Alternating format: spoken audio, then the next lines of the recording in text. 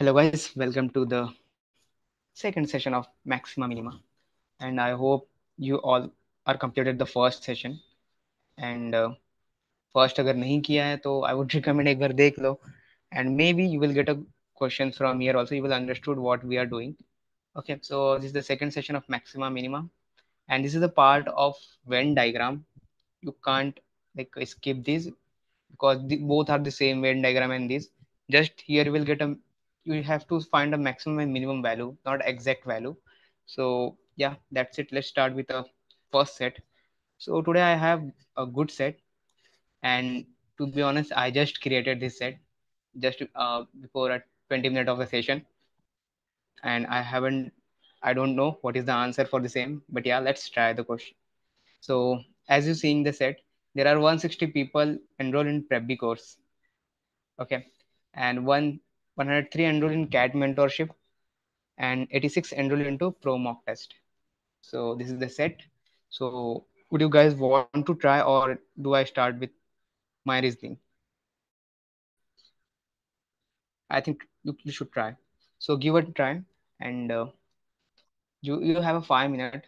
You have to solve all the questions. So do try.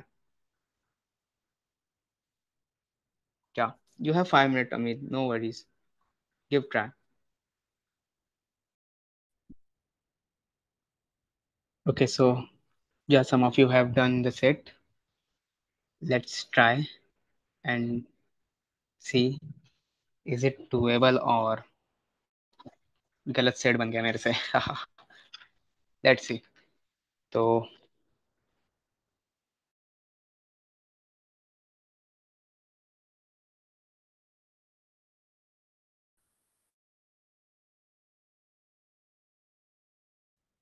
yeah, so like as I'm saying here, uh, let's start again once again set.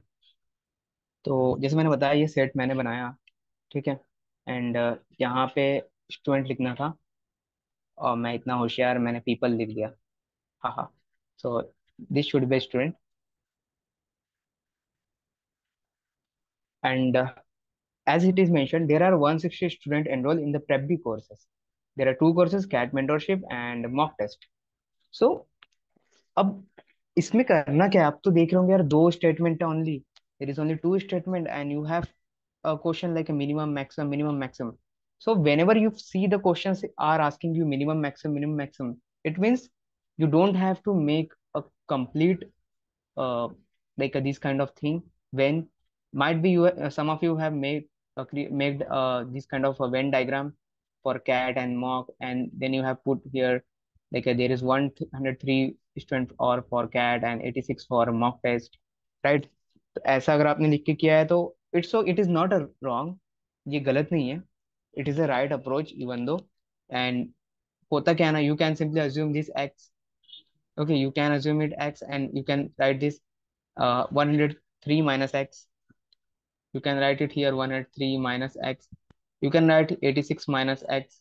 But they haven't mentioned like all of the students, those who are enrolled. Okay, if it is already mentioned here कि 160 student enrolled, okay, into the PrepBee courses. But have they mentioned that only there are two courses? Okay, because if only there is only two courses, they haven't asked you a minimum and maximum value.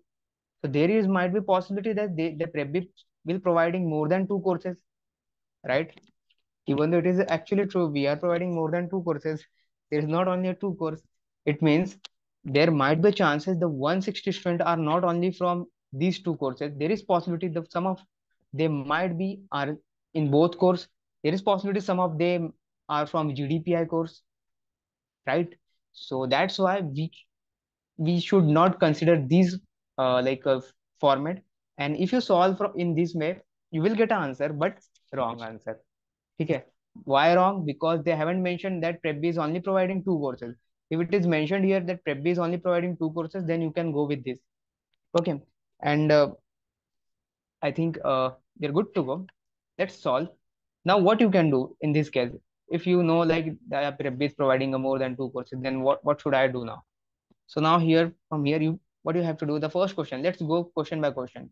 Don't jump into try to solve all the question at once. First solve first question, then go for second one.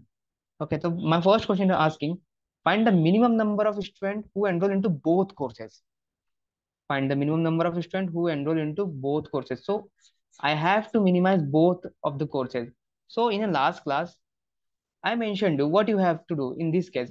Always start with like let's say there is 160 student.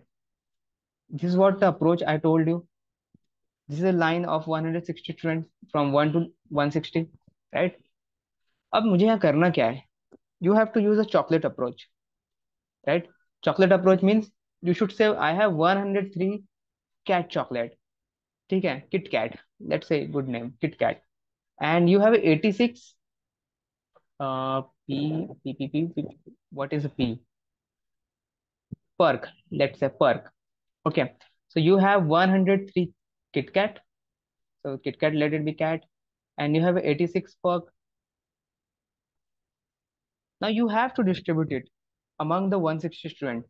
And now here you have to consider your own assumptions, because in this question, as I mentioned to in last class, you have to assume some things like maybe there is possibility that the 160 is total of these two only, right? There is possibility. There is also possibility that 160 is not from only these two. There is possibility that these 86 people are from these two. Okay, might be there is possibility these 86 people have cat also and perk also. And among those who are there in 160, there is possibility some of them are from a GDPI, some of them are from a SIP course. Okay, so what you have to do, simply distribute this chocolate between the 160.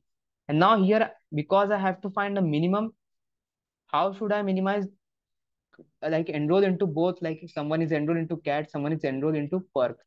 I have to minimize both wala part.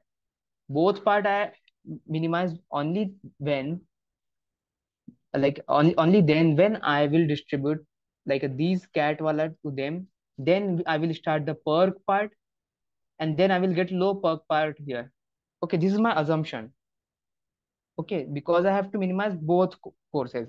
And here I am assuming like there is only two courses. It is my assumption here. Okay, guys, I hope am I audible. फिर से मैं बाहर ना हो गया हूँ, कायदे से हूँ यहीं पे मैं. क्या मैं जिंदा हूँ guys? Do let me know. मतलब मुझे तो पता है मैं जिंदा हूँ, आप बताओ.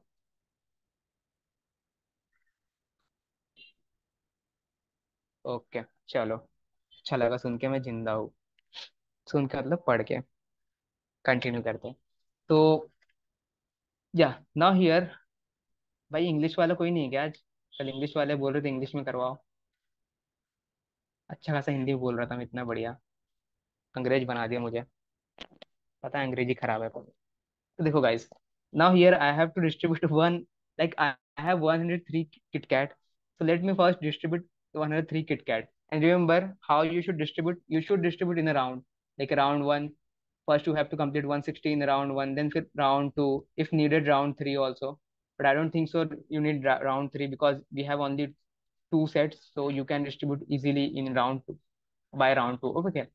And in the first round, I always told you, whenever you distribute, you have to follow the approach of descending order. मतलब जो सबसे ज्यादा मेरे पास है उसको सबसे पहले बांटूंगा, फिर जो सबसे कम है उसको धीरे धीरे, मतलब डिस्ट्रीब्यूट ऐसे छोटे में, बड़े से छोटा, ठीक है. जो सबसे ज्यादा रहेगा उसको मैं सबसे पहले बांटूंगा. Right guys? तो यहाँ पे मेरे पास सबसे ज्यादा क्या है? I have a cat, Kit Kat. तो I will first distribute Kit Kat to 103 people.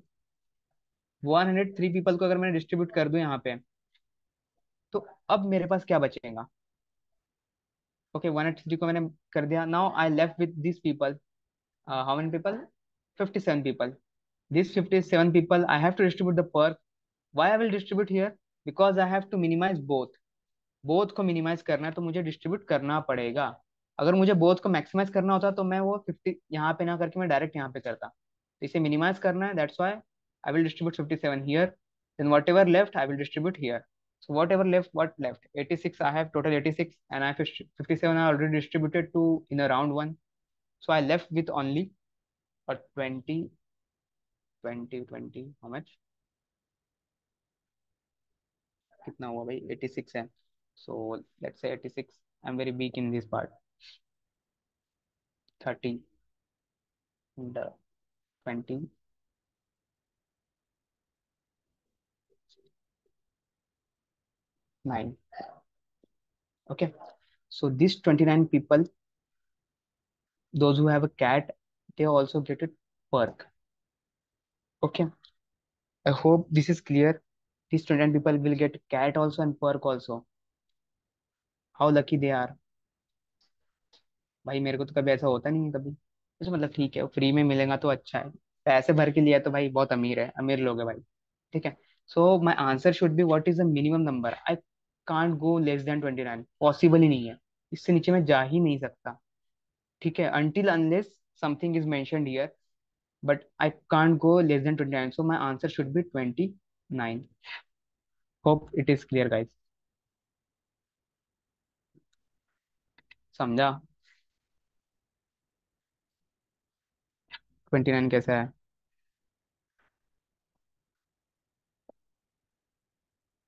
Ex restaurant get a call from all three IMs ABC, yeah, if it is mentioned there, if it depends also। ठीक है। अब देखो, जब भी हम एक question solve करते हैं ना, उसका दूसरा क्वेश्चन भी सॉल्व हो जाता है।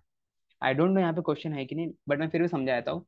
If someone ask you here what is the maximum number of people who enroll into only cat course, is it the question? Now it is for pro mock test. If it is here, like let's say if the question is asking for a cat mentorship, maximum number of people who enroll into only cat, okay, then you already solved the question, this question also. The 29 people from 160, they have both, but what about all others? What about the 131 peoples? See here, you have 131 peoples. Those have only enrolled into a one mock. Okay. अच्छा चलो, यहाँ पे cat सिर्फ नहीं आया, cat नहीं आ सकता। You can say enroll into only one of the course, not cat, cat मत लिखो, थोड़ा और अंदर चला जाओ।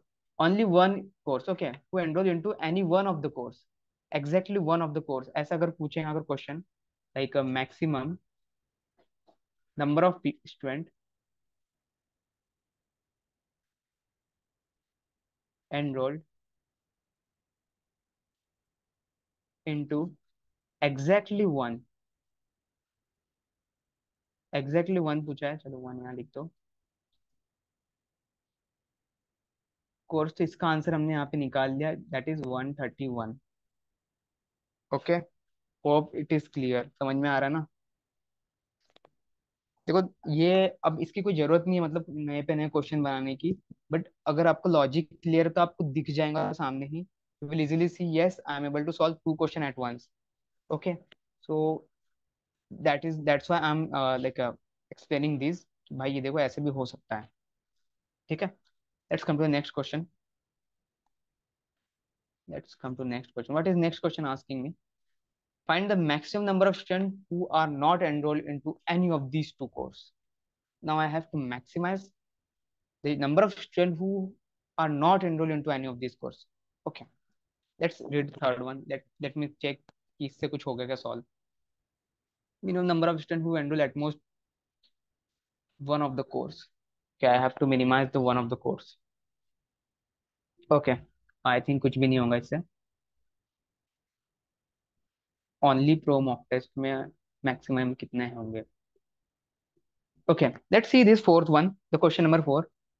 I am able to solve this from this data। It is asking me, what is the maximum number of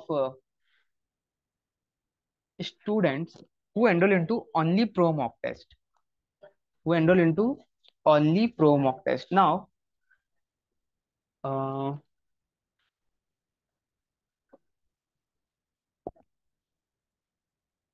मैं confuse हो गया भाई।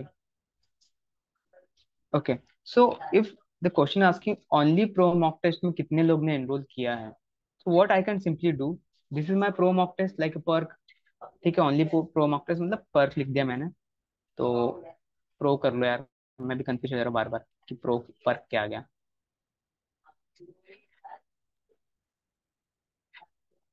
Okay, let it be pro, pro would be work better. ठीक है, तो देखो प्रो में देखो अब 103 मैंने डिस्ट्रीब्यूट कर दिया, then I distributed 57 from the Perk part और pro part. Then I left with 29. This student came here. Now, from 103 people, let's see here, there is 103 people who enrolled to CAT, and 29 of them already enrolled into pro, right? Those who enrolled into CAT, they also enroll into mock test. Then, if we minus these, you will get कितना हो गया 9 to 74. So 74 students are such students those who enroll into only CAT, right? Those who enroll into only CAT, and but the question is asking maximum number of students who enroll into only pro mock test. So you can see here these 57 students, these are the only students who enroll into like CAT, sorry mock test, right? दिख रहा है ये red वाला, red वाला मतलब pro mock की बात चल रही है। ठीक है, तो ये मैंने फर्स्ट राउंड में जब मैंने सर्व किया तो मुझे दिख रहा है there is only 57 student who can who enrol into only mock test. So the answer should be directly 57, but there is also dilemma. Sometime we are in a situation कि यार पहले इन्होंने कैट बांटा है, तो क्या पता अगर मैं पहले प्रो बांट दूं तो मेरा आंसर कुछ अलग आए। हो सकता है आप सोच रहे होंगे, कुछ लोग सोच रहे होंगे अभी, सोच रहे कि नहीं सोच रहे हैं, मैं खुद सोच रहा हूँ क्योंकि अगर आप नहीं सोच पा रहे हो तो मैं कुछ नहीं कह सकता, बट मैं तो सोच रहा हूँ। तो चलो वो भी ट्राई कर लेते हैं। लेट्स से कि हम पहले डिस्ट्रीब्यूट करते हैं प्रो मॉक, प्रो को करते हैं। Okay, let's distribute first pro. If I distribute the pro in my first round, I will distribute all 86, right? Then in the second round, whatever I left, 86 में से minus कर दिया अगर मैं, तो ये बचेगा 14 and the 60, 74, 74. These are from cat. These 74 are from cat, right? Now again जो मेरे पास बचा है सेकंड राउंड में, राउंड टू में जो मैं बांट रहा हूँ कैट का, whatever left with my cat is how much left? 74. I already distributed 29. Okay. So these are the 29 people from here also who enrolled into both 86 में से, मतलब ये सारे जो 29 यहाँ पे आ गए, ये लोग ने तो यहाँ पे एनरोल किया ही होगा ना guys.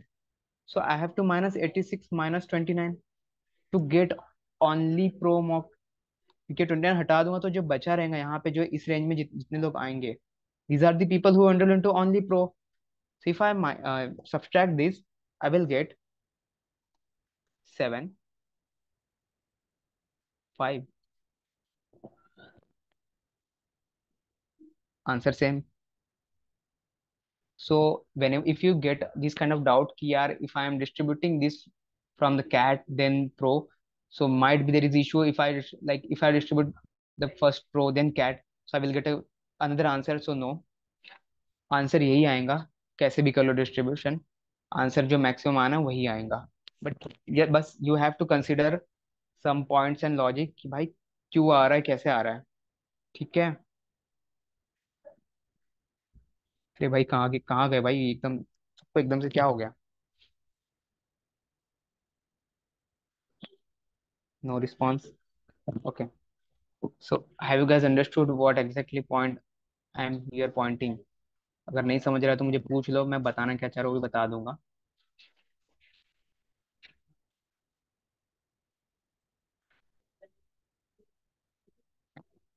Understand? Okay Amit, that's great.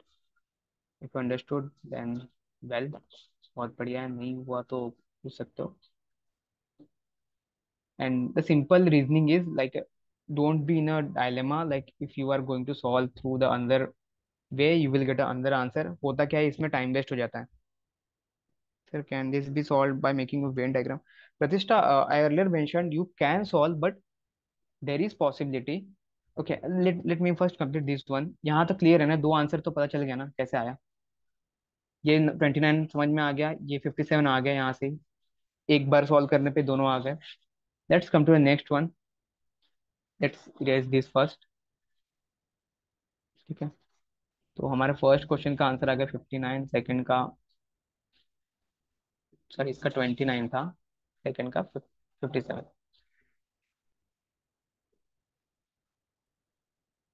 देखो आप, you can solve using a Venn diagram, but you can, when you solve this na, you have to play with x and y.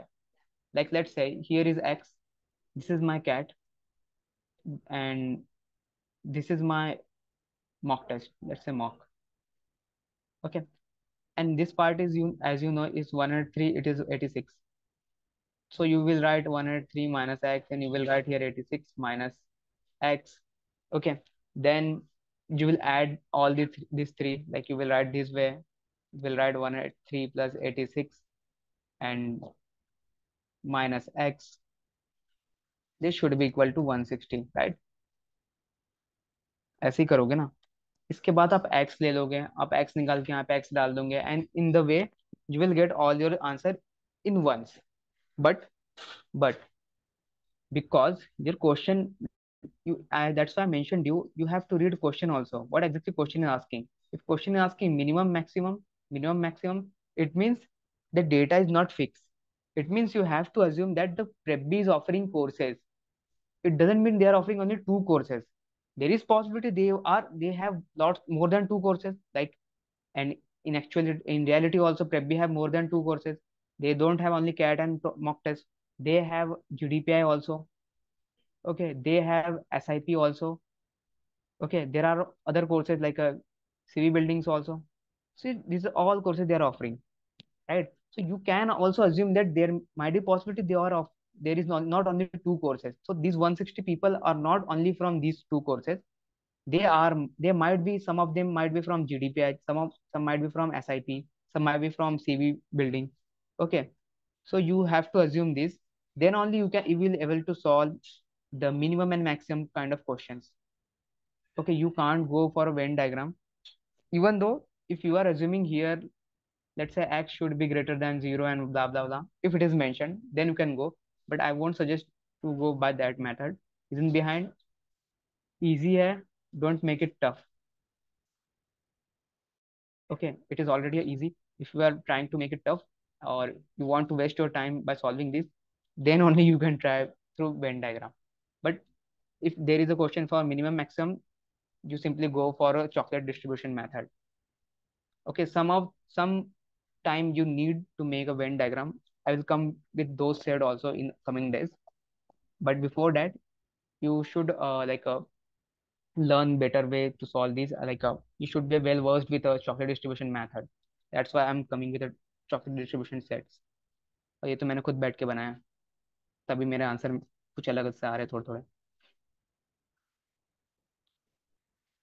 अब देखो यहाँ पे second one, maximum number of student who are not enrolled into any of this to. अब मुझे ये maximise करना है कि दोनों में एनरोल नहीं किए, तो क्या करूंगा मैं? Simple, I know there is a 160 student. Okay, 1 to 160 student. तो फर्स्ट राउंड में मैं क्या करूंगा, I will try to give them a cat, and I distribute 103 cat from here somewhere. Okay, I distribute this first, then I will distribute what I have. Then I have pro mock test.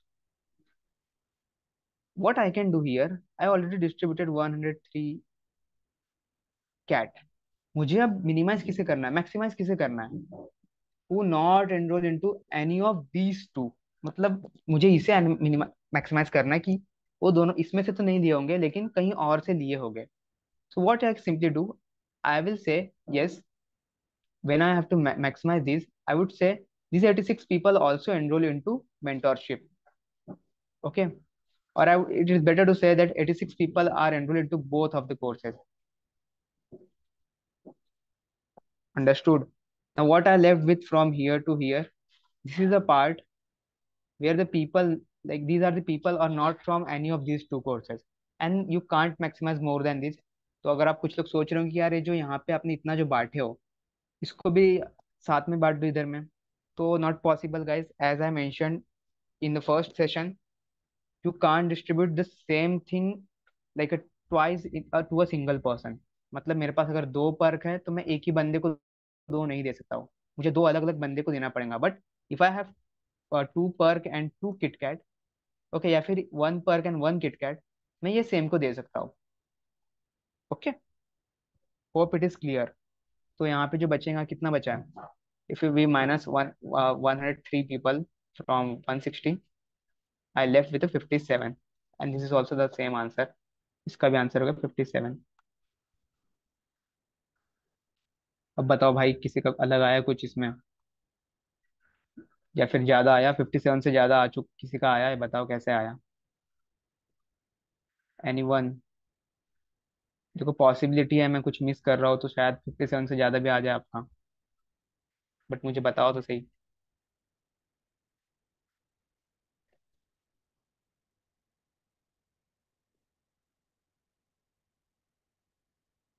हम्म, कुछ नहीं, किसी का नहीं आया क्या? मेरा same आया। Okay Avneet, that's great. Same आया तो बढ़िया। Find the minimum number of student who enrol at most one of the course. Now I have to minimise the number of people who enrol to at most one of the course. ये भी यहाँ पे solve हो गया, अब इसको भी मुझे कुछ करना नहीं पड़ेगा। सी, मैंने यहाँ पे 86 पीपल में बांट दिया, ये तो समझा ना, मैं दो में बांटा। मुझे मिनिमाइज कर किसे करना है, at most one. Okay, I have to minimise at most one. What the mean of at most one? At most one होता क्या है? At most one means the cap max to max one. क्या होता है, max to max one होना चाहिए। तो अगर मैक्सिमम वन को मुझे मिनिमाइज करना है, मैक्स वन को मिनिमाइज करना मतलब, देखो at most one means they will consider zero और वन। ठीक है, there is possibility some are the people who haven't enrol into any of this course, वो भी तो यहाँ काउंट हो गए। और जो वन वाले वो भी काउंट होंगे। इसे ही बोलते हैं एटमोस्ट वन, मतलब मैक्सिमम वन है, वन तक ही हम जा सकते हैं।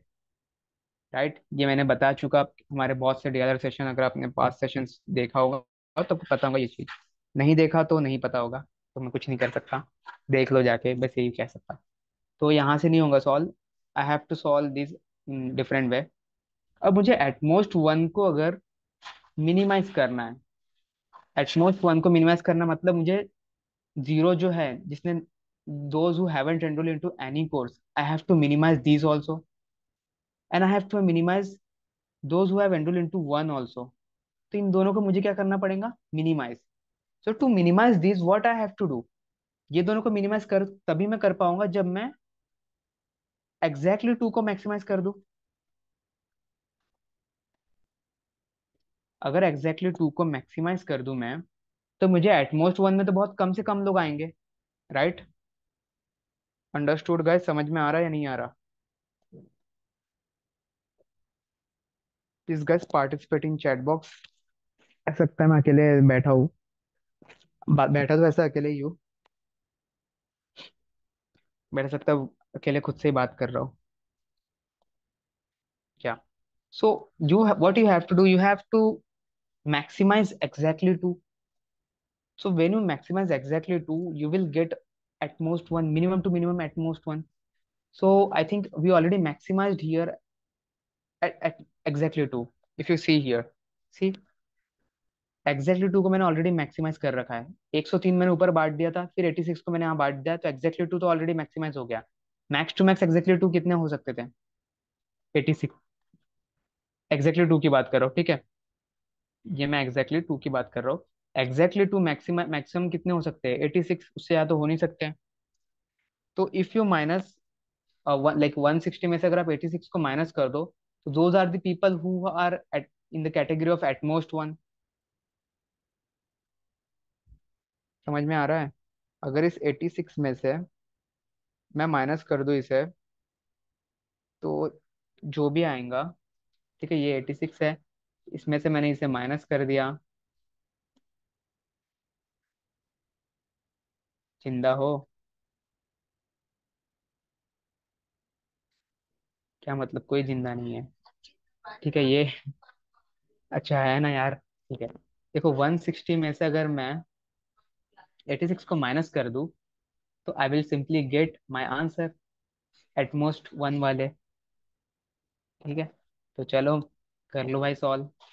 कितना होता, 160 - 86, you will get something around 57, फिर से नहीं 57 नहीं, 4 एंड 74। इससे मिनिमम मैं नहीं कर सकता हूँ, कोई कर दिया हो तो बताओ। चलो सुन रहे हो, अच्छा अच्छा लगा सुन के।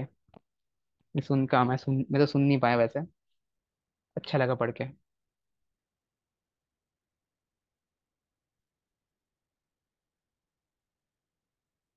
Okay guys, so this is the first set मैंने बनाया था, मतलब बनाया क्या, मतलब थोड़ा सा आइडिया लिया था। That idea is from the last some sets and all correct अपना। दैट्स ग्रेट अमित, ऐसे ही भाई करेक्ट करके रहो। तो this is like a set was not tough, but the learning is more important. I hope I try to deliver all the things, जितना better way हो सकता है ना मैं सब कुछ बताया इसमें। कुछ बच गया हो तो नेक्स्ट करेंगे आगे, बाकी खराब लगा हो तो भाई बता देना कमेंट करके, इधर इन चैट बॉक्स, और दोस्त आर वाचिंग रिकॉर्डिंग, वो जहाँ भी देख रहे रिकॉर्डिंग वहाँ पे कमेंट कर दियो। चलो, so done with this set. If no one has doubt, will go for next set.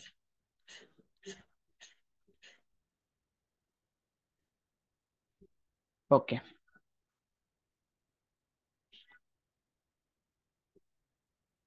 Hope the set is visible to all of you. Similar kind of set, बस यहाँ पे आई थिंक या now here you have 3 when और 3 sets. ठीक है, तो 3 sets वाला when है, उसके ऊपर आपको यहाँ पे मैक्समिन पूछा है। आई डोंट नो कि वेन डायग्राम बनाना है कि नहीं, so read the data and do let me know कि क्या करना है। You have a minute, 1 minute में रीड करो और बताओ मुझे कि बनाना क्या है, वेन डायग्राम से करना है या फिर डायरेक्ट करना है।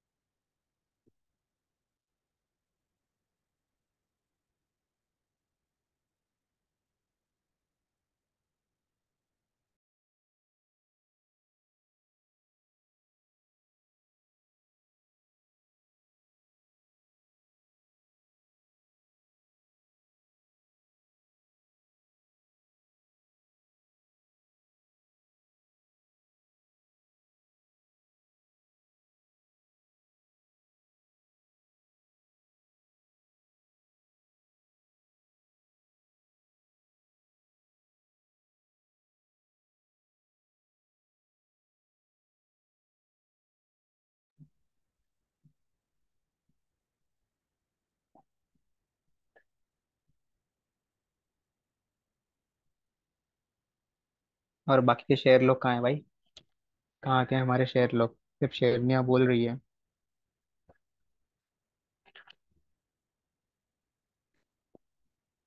Yeah, Avneet, Venn diagram should be easy here.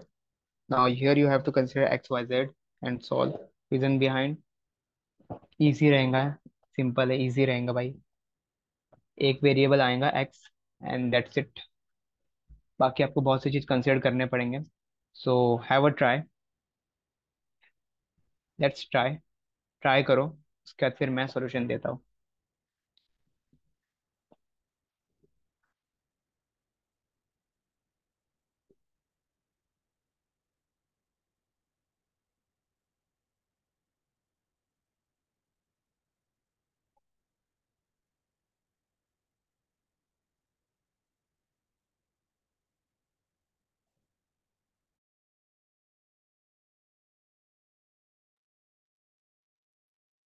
तो चलो guys, I seen some of you have done the set, that's great and keep it up, ऐसे ही करते रहो सेट सॉल्व।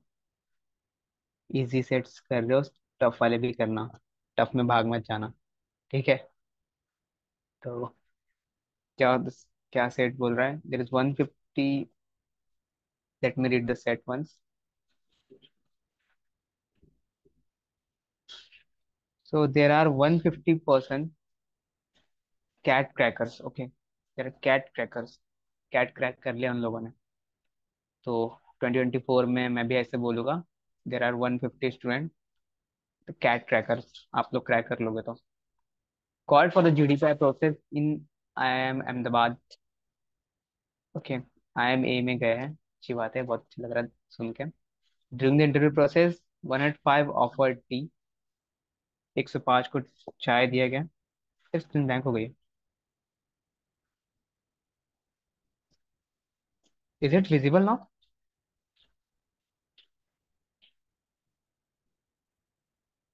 आई थिंक अब नेटवर्क इशू अब आपके साइड हो गया। पहले मेरे साइड था, अब आपके साइड हो गया लगता है। अब दिख रहा है तो चलो, नहीं दिख रहा तो रिज्वाइन कर लो। Okay, so 105 people offered T,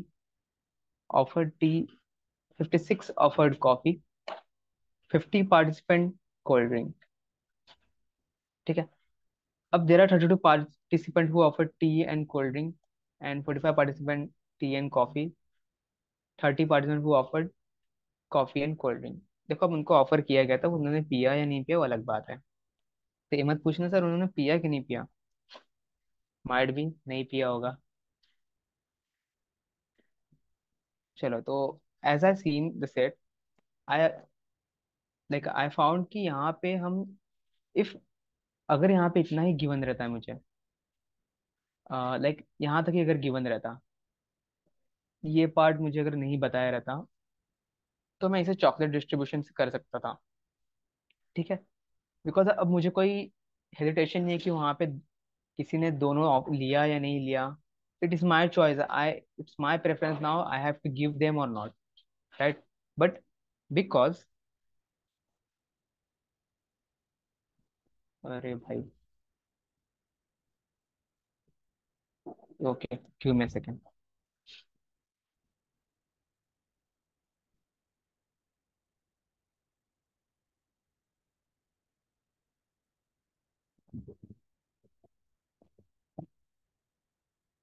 now it is visible.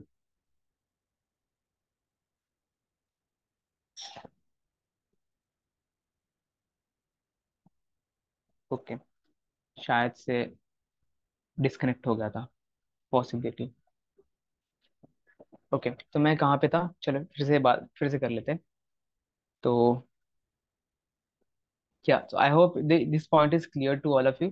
अगर 105, if they have given me only this much data, कि 105 को टी ऑफर किया गया, 56 offered coffee, 50 participant cold drink, that's it and nothing more, then I will simply solve using a chocolate distribution method, okay, which is a best method for a maximum question.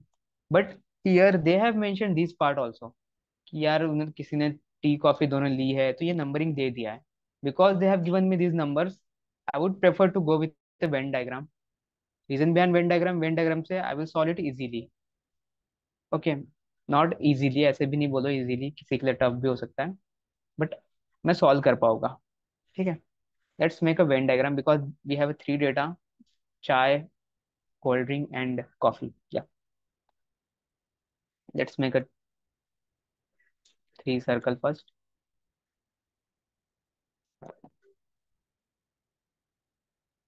Okay, control C,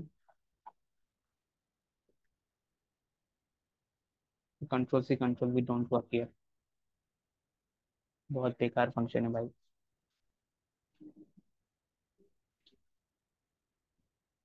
Okay. I hope the screen is visible.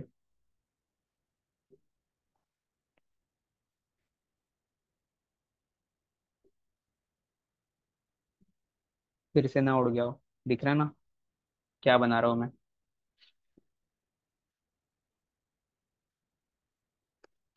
क्या, सो जैसे मुझे mention, no sir, फिर से गायब हुआ है क्या? ओह, give me moment, give me moment.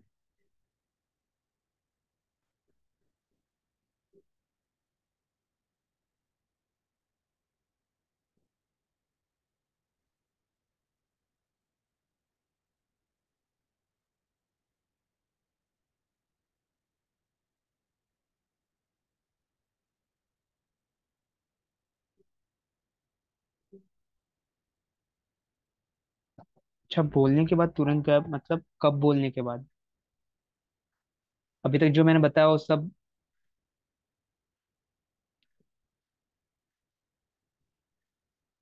ये बता दो मैं कहाँ पे कहाँ से रिपीट करना है। Do let me know.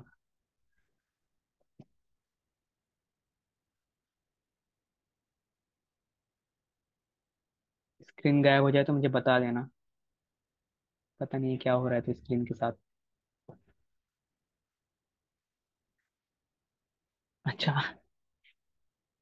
ये क्या धोखा हो रहा है, स्क्रीन इज विजिबल और नॉट में बोल रहा हूँ ऐसे ही गायब हो जा रहा। चलो ठीक है, अब तो दिख रहा होगा। तो I have drawn this three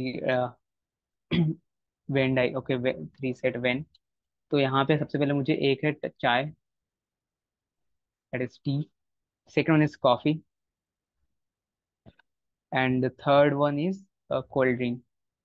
drink लिख लो, कोल्ड ड्रिंक लिख लो। Okay, and as per the data they have given to me that 150 people, there are total 150 per person. 105 offered tea, 56 offered coffee, 50 cold drink. Okay, so 105 offered tea, 56 coffee, 50 cold drink. ठीक है। 32 participant जो थे उन्हें they offered like who offered tea and cold drink. 32 are those who offered tea and coffee both. Sorry, tea and cold drink. T and cold drink. So 36 people जो हो गए वो ऐसे हो गए जो टी एंड कोल्ड ड्रिंक दोनों offer किए, तो वो यहाँ पे आ जाएंगे। This is the part, this is the portion where the people offer T and cold drink both, right. And that's why I would say कि ये जो पोर्शन है ग्रीन वाला भी मैंने किया था जो, this green portion here will become a 36 people, right. तो अब बट मुझे ये नहीं पता कि ऑल थ्री क्या है, तो that's why I would simply write here that this portion should be 36। Then sorry 32, not 36, 32 होगा वो। And 45 participant offer T and coffee.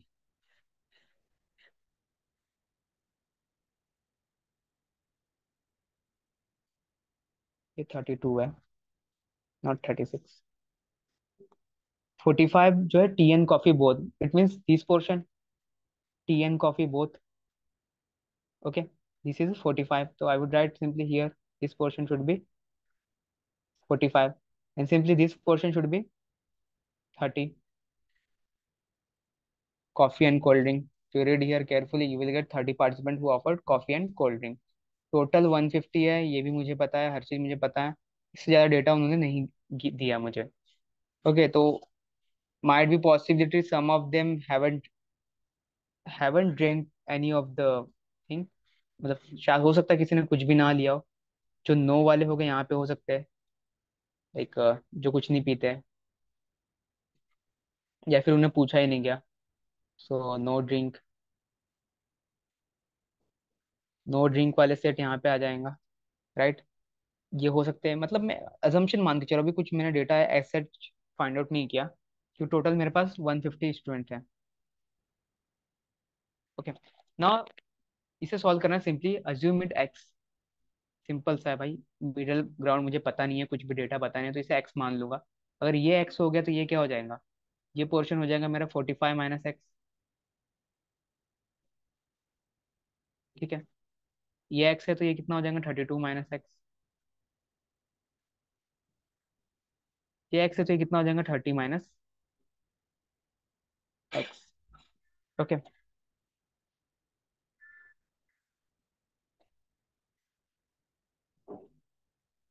फिर से स्क्रीन गया क्या? अब सिर्फ पूछ रहा हूँ मैं, गया तो नहीं, मेरे इसमें दिख रहा है।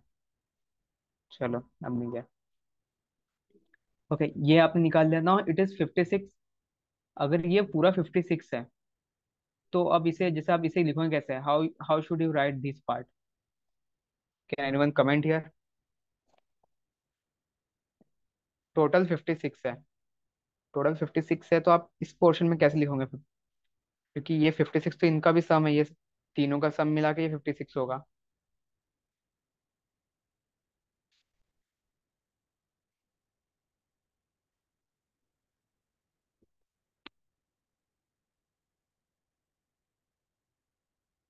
कोई नहीं। कैसे लिखा भाई? चलो मैं ही बता दूं। 56 में से माइनस कर दो ये तीनों पार्ट को, that's it. 56 minus 45 minus x minus x minus 30 minus x, that's it. इस यही तो करना था। इसे अगर ओपन करोगे तो you will get a 56 minus 45 plus x minus minus minus plus. Okay, bracket के अंदर से ओपन हुआ तो this is minus x, this minus 30 and this would be minus minus plus x. तो यहाँ से क्या क्या उड़ जाएगा? ये एक्स कैंसल। दिस 45 माइनस 46, तो यहाँ पे 11 बचेगा। 11 यहाँ से माइनस कर दो तो you will get x minus 18। तो this portion should be x minus 18। इतने बच्चे से कोई नहीं करवाएगा भाई भाई। मैं खुद सोचो मैं कितने बच्चे से करवा रहा हूँ।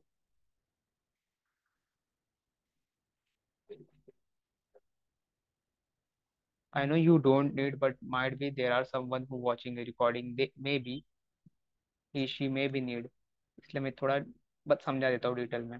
बाकी आपको तब तक टाइम वेस्ट हो रहा है। So yeah, this is my x minus 18.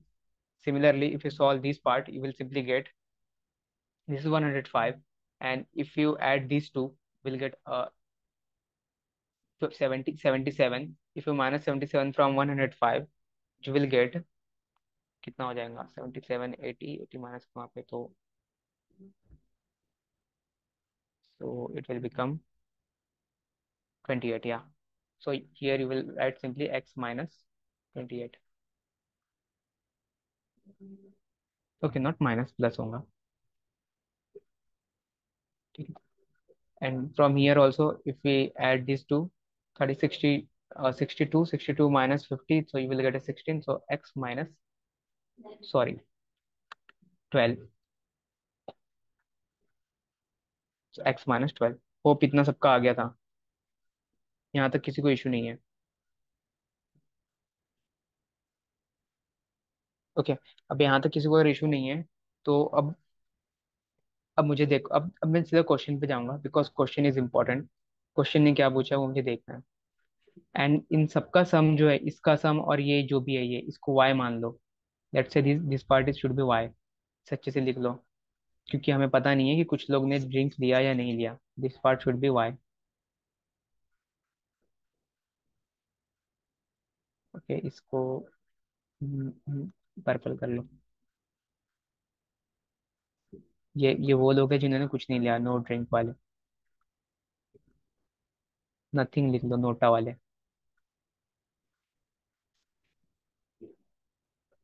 Okay, these are the person, let's say them y। ये y वाले हो गए। अब इन सबका सम प्लस वे y का सम, दैट इज नथिंग बट, इसकी वैल्यू आपको गिवन है, इसकी वैल्यू आपको गिवन कितनी है? That is 150। So if you add all of this like x, let me add this part. ये पूरे पार्ट को मैं 105 बोल देता हूँ। ठीक है, 105 प्लस दिस शुड बी ये x cancelled, I left with this x minus 18, and this is a minus 18 minus 12, it should be a 30, 30 minus 30, 0 x ही बचा भाई, 105 x बचा plus y is equal to 150. So from here you will get x plus y should be equal to 45. I have you, I hope आप यहाँ तक पहुँच चुके हो। ये कैसे निकाला मैंने ये पार्ट? इन सबको ऐड करके, like x plus 28, x minus 45 minus x x, ये सारे को ऐड करने के बाद आपको जो सॉल्व करके आएगा ये आएगा।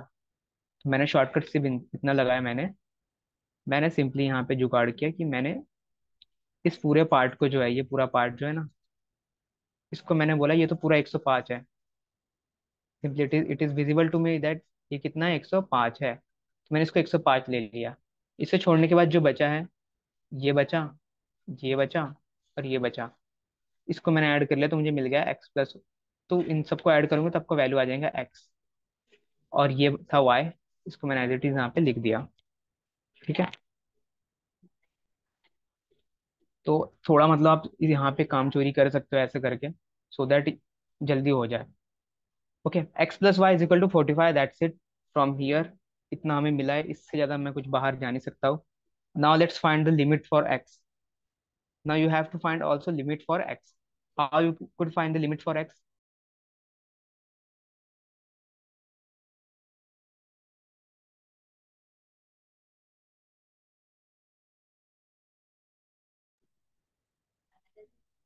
सॉरी, छोटा नंबर क्या है? 30 है, तो 30 से छोटा तो हो नहीं सकता x. M I audible guys?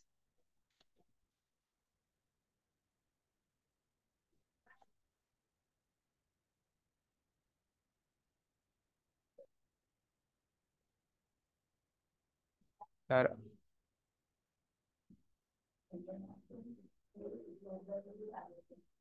Hello hello hello, क्या कॉल आ गया था बीच में, इसलिए पूछा एम आई ऑडिबल और not.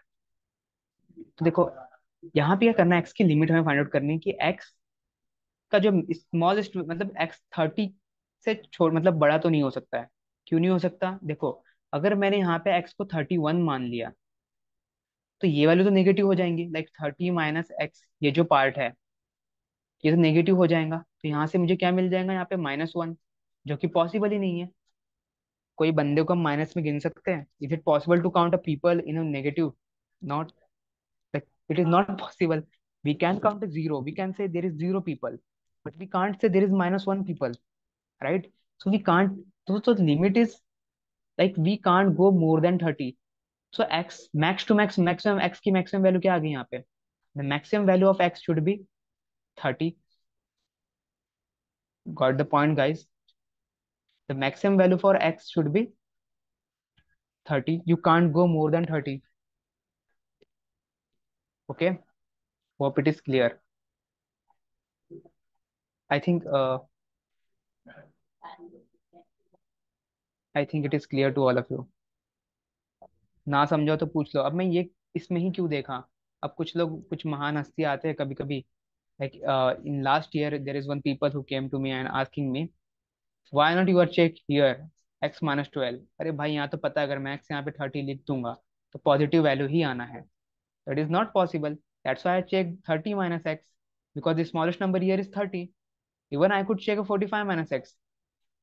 You can, if put, you can put a 30 here, you will get a positive value. Either though, if you put a 31 here, you will get a positive value, but if you put 31 here, you will get a negative one. That's why I'm saying you should have to check this number, the smallest value, smallest minus the variable. Okay guys, I hope this part is clear. Now similarly, you have to find the minimum value of x, because there might be a minimum value also, x minimum, where it is a minimum value. Now to find the minimum, now I will check this point. Okay, now I will check this, what should be minimum. So now here, अब minimum देखो, जैसे मैंने बताया ना, x when you have to find x maximum, you always look for a minimum value, something minimum, like a constant minus x. Okay, this is a trick. अभी just 2 minute पहले मैंने अपने दिमाग से मतलब बता दिया कि ऐसा ऐसे देख सकते हो, minimum constant minus x. Okay, when you have to find x max, when you have to find x minimum, what you can do, simply x minus maximum constant. Okay, so look at here, like this portion. Let me highlight with some other color. Other color क्या लूँ भाई? अच्छा, यहाँ पे colour का भरमार है क्या? White. Okay. See this. These are the thing where you have to focus when you have to find the minimum. And as I mentioned, x minus the maximum constant you have to look. What is the maximum constant here? You can say here x minus, minus बोल रहा हूँ भाई, minus में देखना है. Plus में तो कोई दिक्कत नहीं है, माइनस वाला देखो तो ये प्लस है, नो वरीज, देखना ही नहीं है। माइनस देखो, दिस इज x-18, x-12, तो मैक्सिमम वुड बी 18 वाला part, so x-18। So if I put less than 18, the value of x should be less than 18. Let's say I'm saying the 17 should be value of x. Again, here I will get a -1. And as I told you, negative can't be a person. There is no person with a negative. Like हम बोल ही नहीं सकते भाई, in my like a company we have a -1 people.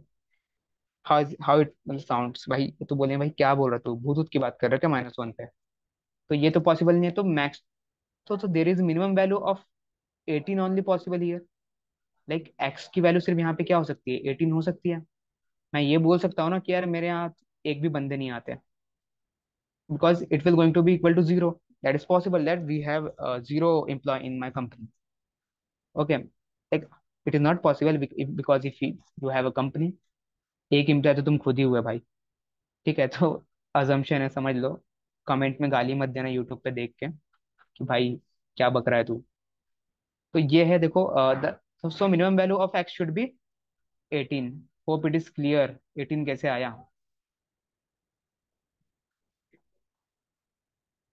भाई इतना तो मैंने भी नहीं दिमाग लगाया था, आज मैंने पहली बार लगा दिया इतना दिमाग। पता नहीं कैसे क्या लग गया। मतलब ये जुगाड़ की बात कर रहा हूँ, ये सब मैं सोचा नहीं था। Guys, everyone on the same page. मत बोलना कि भाई ये नहीं दिख रहा था, स्क्रीन नहीं दिख रहा था। मुझे मौत आ जाएगी भाई, स्क्रीन नहीं दिख रहा था बोल दिया तो। ओके, तो ये था क्रक्स जो था, मतलब जो थ्रस्ट था ना इस पूरी चीज का, वो इसमें ही था। इसके बाद आप क्वेश्चन आराम से कर सकते हो इजीली। एक्स को मतलब यहाँ पे वाई आप 0 मान सकते हो, वाई को 1 मान लो, 2 मान लो, कुछ भी मान सकते हो, नोटा में कुछ नंबर बढ़ा दो, है कि नहीं? जो भी आप ये कर सकते हो, and you can easily solve. ठीक है, अब let's come to the question part now. बहुत कुछ हमने निकाल लिया है, तो इम्पोर्टेंट नहीं है, देखो यहाँ पे important the part is, you have to focus now here about this and this to. Okay, so this is your focus should be. इससे बाहर मत जाना, इससे बाहर जाओगे तो फंस जाओगे। ठीक है, इतने में ही सॉल्व करना है। अब देखो एक्स का मैक्सिमम वैल्यू अगर 30 है, एक और खत्म कर दो यहाँ पे केस। एक्स से आप वाई की वैल्यूज भी निकाल सकते हो। ठीक है, वाई की अगर x should be max to max should be 30, it means why the maximum value, the minimum value of x, Y, the minimum value of why should be 15। जब एक्स मैक्सिमम होगा तो वाई तो minimum होगा ही। When x should be minimum, you will get a y max. So y max, the maximum value of y should be how much? 18। तो ये हो गया 17। क्या 17 ही होगा ना भाई? सॉरी, 17 कैसे होगा? 27 होगा। ठीक है, is it clear guys? Hope it is clear. Now just come to the question and सी। मैं यहाँ पे लिख लेता हूँ क्या क्या हमने निकाला है। Just I need this thing. नहीं, उसकी जरूरत नहीं, उसको तो बाद में सॉल्व कर रहे हैं। Find the minimum number of participant who offered all three drinks. Minimum number of participant who offered all three. All three वाला कौन है? Who is the all three? White वाला चाहिए मेरे को वापस। व्हाइट कलर मांगता है आपने।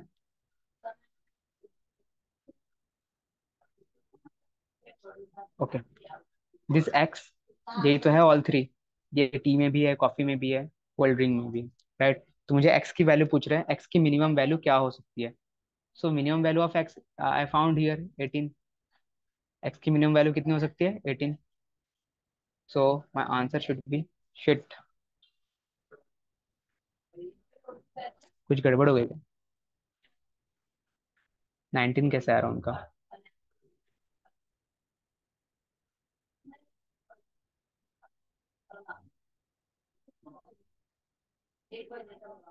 मैंने गड़बड़ कर दिया क्या? 56 is total and I subtracted.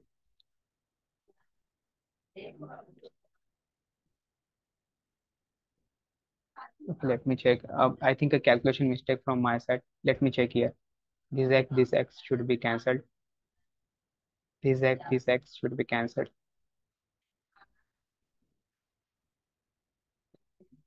75, अच्छा 19 है, sorry sorry sorry sorry, my mistake. यही बोलता, मैं कैलकुलेशन में गड़बड़ी कर देता हूँ। ये 19 होगा। Okay, so my bad guys. किसी ने नोट पहले बताया भी नहीं यार, सोए रहते हो क्या सब? इतना भरोसा मत करो मुझ पे, थोड़ा बहुत गलती मैं भी कर देता हूँ, इंसान हूँ भाई। क्या मतलब, पढ़ा रहा हो तो गलती नहीं होगी? गलती हो जाती है कभी कभी। ठीक है, 19 क्यों आ रहा समझ में आ रहा ना, बिकॉज x-19 है, the maximum value should be 19। तो ये वाले पोर्शन से अगर मैं देखूँ x-19, तो इससे मिल जाएगा मिनिमम वैल्यू 19। ठीक है, क्लियर गाइस? क्यों वो 19 था, तो answer should be 19। So my first question is solve. What is the minimum value of the participant who offered all three drinks? मतलब ये पूछ रहा है एक्स मिनिमम की वैल्यू। एक्स मिनिमम की वैल्यू क्या है? तो एक्स मिनिमम की value already found it is 19। Option B is my answer. Okay, next, find the maximum number of participants who offered no drinks. Maximum number of participants who offered no drinks. No drinks का max मतलब क्यों? Y max पूछ रहा है। No drinks वाले कौन है? यही तो है, नोटा वाले। नोटा वाले यही है ना जिनको कुछ नहीं चाहिए था। वाई का मैक्सिमम वैल्यू कितना हो सकता है? 27, ये भी हमने निकाल रखा है। 27 तो सही है, कि इसमें गड़बड़ी कर दी। 27 भी गलत होगा, बिकॉज 19 हो गया वो, तो वहां पे 45 माइनस 19, सो 26 होगा ये। ओके, ये दिस इज 26। ठीक है, तो आंसर शुड बी 26। यार ये क्या हो रहा है?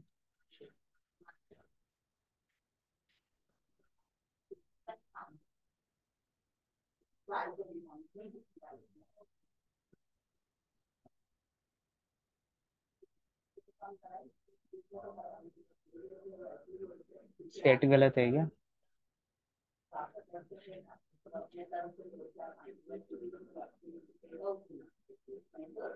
if this is 19 all three, x हमने यहाँ से x and y, x plus y is equal to 45। Okay, the x, okay okay 27 ही होगा, माय बैड माय बैड। और 20,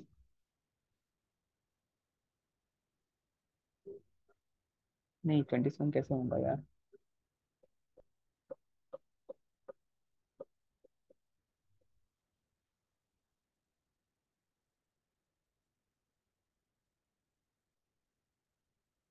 I think there is some mistake here also. I might did a mistake. Let me calculate all. अच्छा, अगर मैंने ये 19 किया तो ये भी तो गलत आएगा। हाँ भाई, ये भी तो गलत आएगा, ये भी गलत बनेगा ना। कोई कुछ बोल ही नहीं रहा यार, कहाँ गलती हो रही? तो देखो, ये 19 है, बिकॉज ऑफ दैट 19। ये भी गलत होगा ना, 105 कैसे होगा ये तो 100, लेट से कितना होना चाहिए? This should be 105। तो 105 ये हो गया, plus this x, this x cancelled, this x left.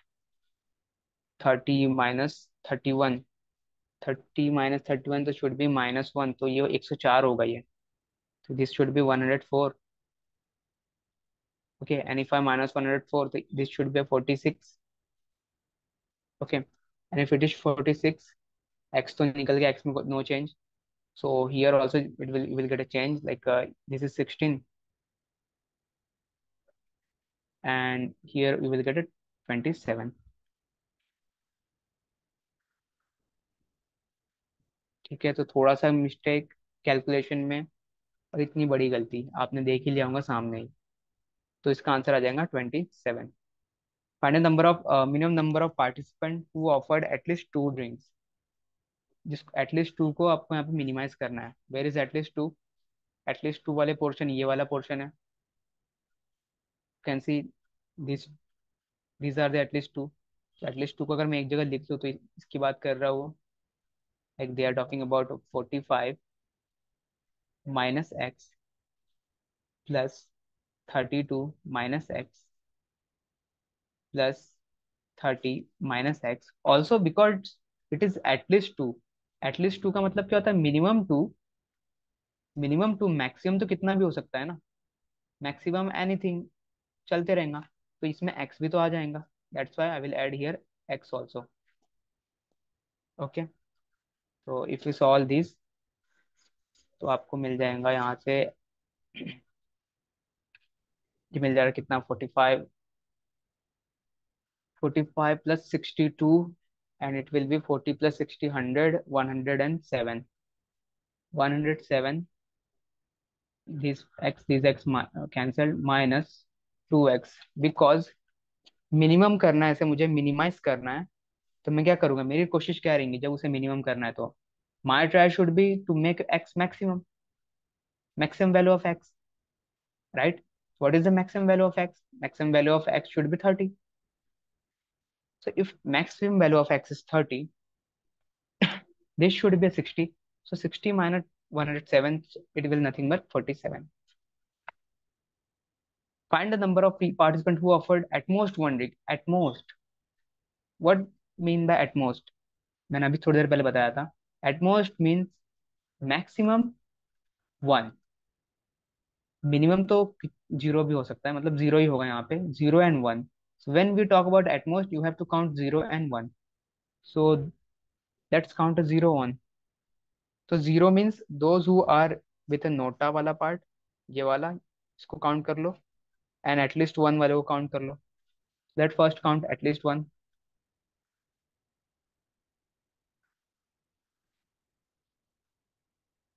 Okay, at least 1 जो है उसको काउंट करते हैं पहले.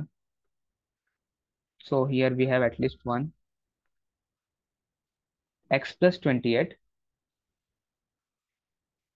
plus x minus 12 plus x minus 19, okay, plus y. This should be your value. तो अब यहाँ पे देख लो, 28 minus 12 एंड ब्ला ब्ला ब्ला, कितना हो गया, 3x हो गया, 3x plus y, and if you minus this, you will get from here 20 गया, ये 8 में से 11 गया तो बचा 3, तो यू लेफ्ट विद -3. इसको क्या करना है, आपको मिनिमाइज करना है. इसे मिनिमाइज कब कर सकते हो? How could you minimise this? बताओ भाई.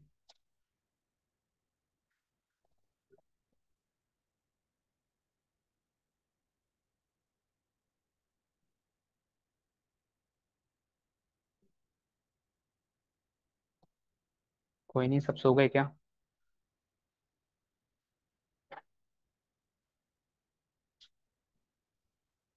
Okay, so to minimize this, what you have to do, simply put, because it is multiplier factor here, as I mentioned earlier, if there is a multiplier factor and if they are asking you to minimize, so you have to put the value, minimum value here, because if उसका 3 multiplier factor है, and here we have multiplier factor 1.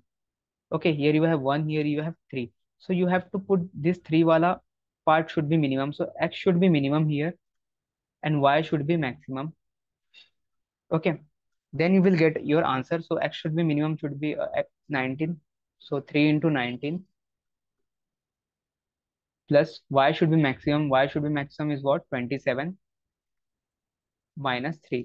Why I am not taking both minimum? The reason behind not taking both minimum, because if you put x minimum here, you will definitely get y maximum. It is a combination, right? You can't take both minimum.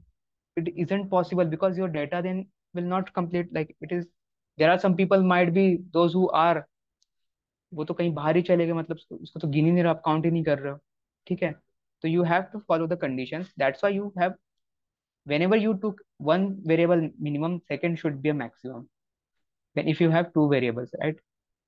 So that's why here you will get an answer from here, 3 into 19 plus 27 minus 3. So what it be, 3 into 19, 57, 57 plus 27 minus 3, it should be 81. So your answer should be 81. अरे Hope it is clear to all of you. We did two sets today, and those are a good set. Lots of learning. Not a very tough one, but yeah, I hope you got a learning how to approach. And those who are watching recording, I would recommend watch at 115x. पहले भी बोल चुका था, गलती हो गई, next time से session के स्टार्टिंग में बोल दूंगा, ठीक है? So that you don't feel it boring. And I would recommend you to first solve then watch recording. And those who are in a live session right now, समझ में आया कुछ कि नहीं आया बता दो. So this is what the session. There are some questions. I think it is a yesterday's question. कुछ डाउट हो तो उसमें पूछ लो, अदरवाइज कभी और लेंगे, कल ले लेंगे. Okay, apart from this is our offerings. You can go through it. Simply visit a prepbee.in. This is our prepbee.in. वहाँ पे जाओ, सब कुछ वहाँ दिख जाएगा, ठीक है? Here you will get CAT preparation model. Here is weekly schedule, and this is a mentorship program which we are offering. तो इसको ध्यान से देख लो, बहुत इंपॉर्टेंट है, इसे मेंटरशिप की नीड होगी. Okay, that's it. And these are something master classes for 69 series and question booklet. Go through it once. Okay, guys. And if you are watching recording, join our channel. Check the description link. Bye bye. Good night. Jai Siya Ram.